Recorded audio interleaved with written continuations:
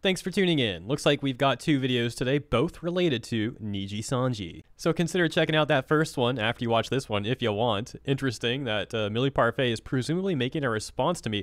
All the context covered in that video. For this one though, we're talking about Rosemi Lovelock, who tweeted about hash browns, that she got the hash browns that people wanted. She's happy to talk about these hash browns. Unfortunately, part of her fan base seems to be very upset at her for this. Here's a tweet where this person tries to tell Rosemi that they're completely in the wrong here. There's a huge ongoing boycott from McDonald's, and Rosemi's essentially promoting genocide by tweeting about how she's enjoying hash browns. Here's another similar tweet. This person trying to get Rosemi's attention and posting this graphic, getting over 260 likes. Another Niji fan saying, "Can you respectfully not do this? Our livers have enough on their plates as it is." And another example of that right here, with this person posting the same graphic from the other one. It's amazing how these online activists are apparently fine with what the black company has done to some of their own talent. Like, no problem with that.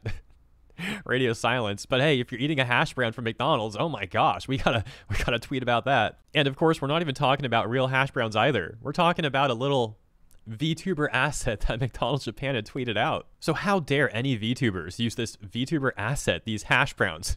These virtual hash browns basically mean that you're committing genocide. That's the situation. Let me know what you think about it in the comments. And as always, thanks for tuning in. If you enjoyed this brief coverage, consider liking and or subscribing. Appreciate you, and I'll see you in the next one.